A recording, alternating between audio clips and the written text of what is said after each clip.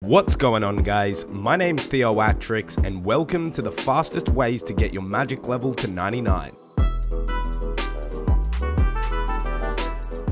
Some of these methods are very alternative and creative ways to get your magic up, so you won't really see many of these in some other guides. If you do learn something cool today, be sure to leave a like on the video, I really do appreciate it. I'm gonna start the video off with two AFK methods to get your magic up. At only level 4 magic, you unlock the Enchant Bolt spell, and this spell can be used in two ways. Firstly, if you're looking for faster XP rates, you can keep clicking the spell in order to cast it every single game tick. If you're doing some homework or you need to AFK, this spell is great because once you cast it once, it enchants 10 sets of bolts. At higher levels, this spell is a lot better than alching, so if you're one of those people that likes to high alch, definitely look into bolts because they're a lot more AFK and most of the time they're even faster XP as well. I've linked a calculator down below for you to work out which bolts are profitable or which bolts you should do, because some of them have ridiculously high GP per XP and you really should check them. At this very moment, Ruby Bolts E are about 4 GP per XP, which isn't too bad, and Onyx Bolts are only 1.5 GP per XP, and they're the fastest ones out of all. Your XP rates can range from 30k an hour for Opal, and one ticking Onyx can get you over 300k XP per hour. Another very AFK magic training method is String Jewelry, and this is unlocked at level 80 on the Lunar Spellbook. This is actually more AFK than making bolts because you do a full inventory of stringing in only one cast. On average, you can get up to about 150 to 160k XP per hour. However, the cost of this is slightly higher, and using gold amulets, the GP per XP is about 4 coins.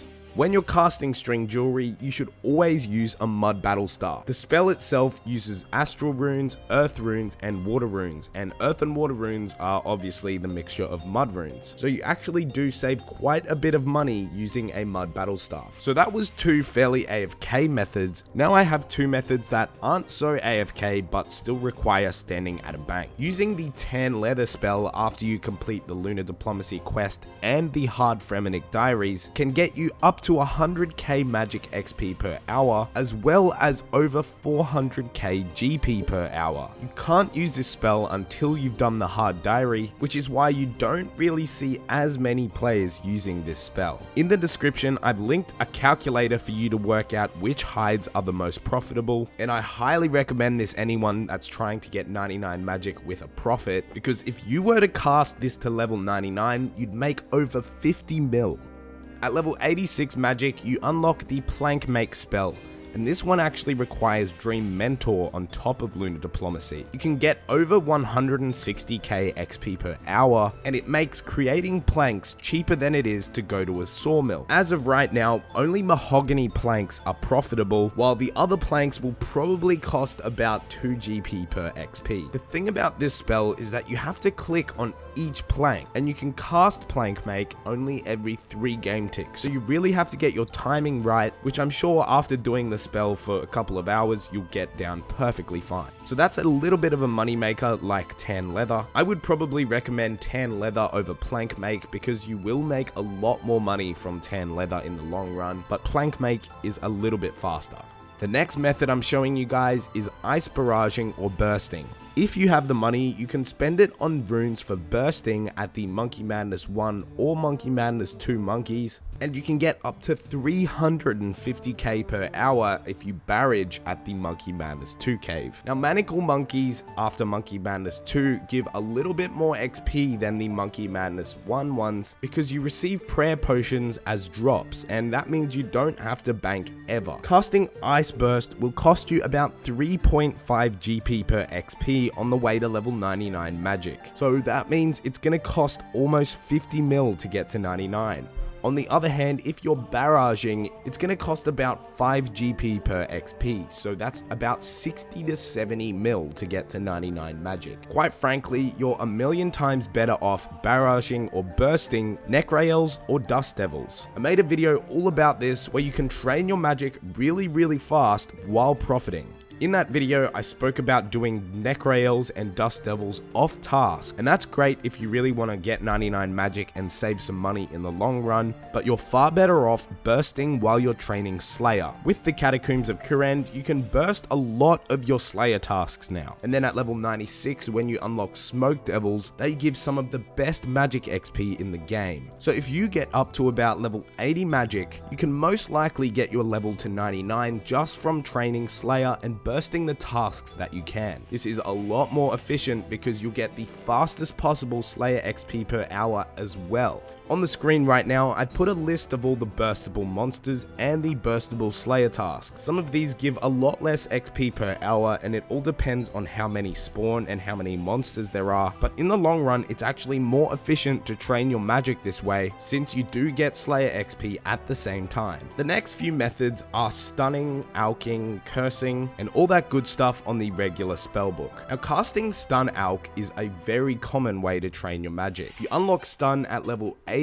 and you can get up to 170 to 180k XP per hour from splashing Stun and alking on a monster like the Zami Wizard, Skeletons in the Wilderness, or Rats in Lumby. But a method that not so many people really know about is that you can do this while you're splashing, and this is what I did personally on my Pure to train my magic, because it turned out to be very convenient for me. Basically, what you need are the runes for alking, some curses if you want to use them, stun if you have the level, and you also want to bring a fire spell that you're willing to spend your money on. So it's much the same as just splashing on a Zami Wizard or the Skeletons, except whenever I want to go AFK, or in my case, if I want to be editing a video, I can be stun alking while I'm at the computer, and then when I need to AFK, I can switch my auto retaliate on and then leave my account there, and it'll keep splashing and getting magic XP for about 20 minutes until you're logged out. Just splashing normally takes such a long time to get to 99 magic, and honestly, it's barely worth the cost. If you cast like 10 barrages or bursts, you've already covered a full hour of XP from splashing. At level 87 Slayer, you unlock Kraken, and what's so good about Kraken is you can splash on him while giving damage endlessly. So you can sit there in your best magic gear while attacking Kraken,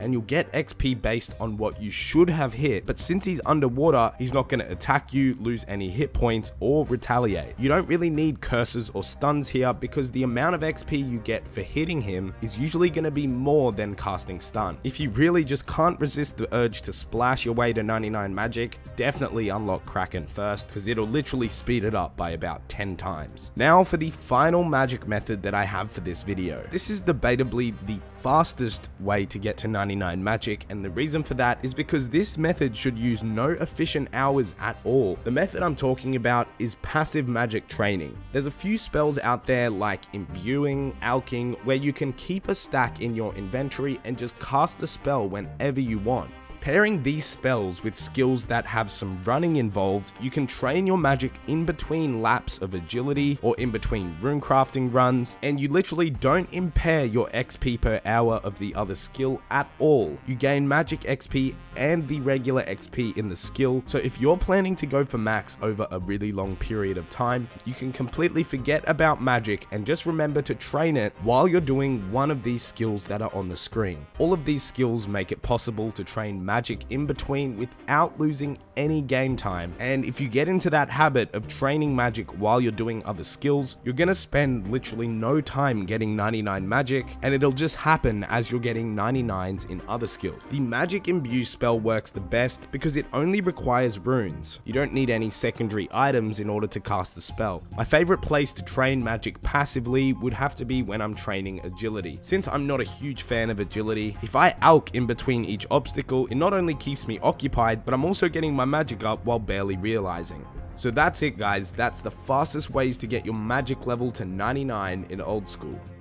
I've got some pretty exciting stuff I want to tell you guys about. I've been working pretty hard on Theoatrix.net and it's almost finished, so over the next few weeks and months I'll be integrating a lot of new stuff there, like a lot of guides and calculators that I can tailor specifically towards my videos. For example, I've started working on a plugin that lets you select a gear setup and your range level, and it tells you whether you should be using Elite Void, Carols, or Armadillo in different ranged training scenarios. I have a lot of pretty cool ideas like that one. So if you'd like to see them come to life, the link to my website, theoatrix.net, is in the description below. Thanks for watching, and I'll see you next time.